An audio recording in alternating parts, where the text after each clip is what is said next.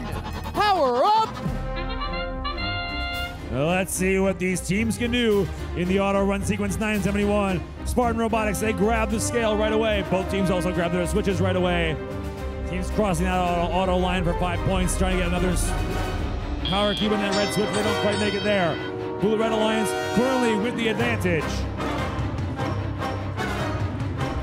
Red Alliance has the ownership of the switch and the scale. They are accruing these points faster than the Blue Alliance. Blue Alliance needs to take one of them away and halt that point as quickly as possible, but 973, the Greybots, they already have 3 power cubes on that scale. Blue Alliance needs to focus on getting one of these switches or scales back over to the blue side.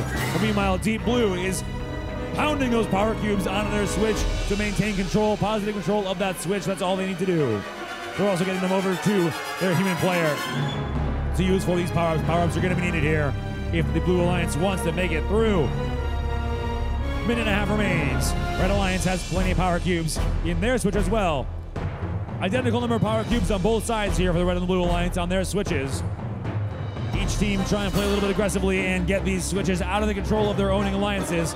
Currently 5 power cubes on the scale for the Red Alliance. There's a lot of catch up to play for the Blue. Blue needs to take control of the Red Alliance side switch if they want to have a chance to catch up here. Red Alliance already leading by about 100 in the 1 minute remaining, 60-second mark now. Here's our first power-up. That's a boost for the Blue Alliance switch. That's going to double their points up, give them double credit for that switch for 10 seconds.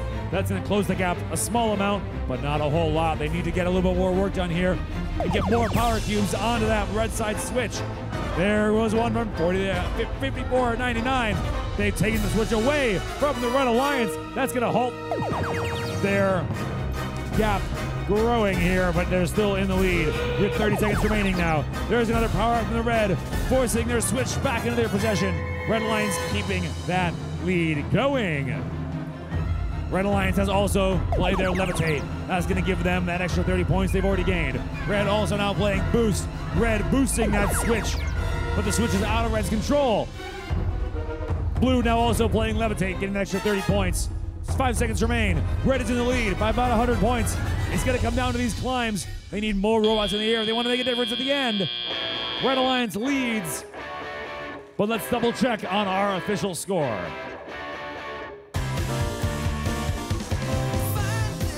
And it is the Red Alliance with their official scores of Red Alliance 408, Blue Alliance 255.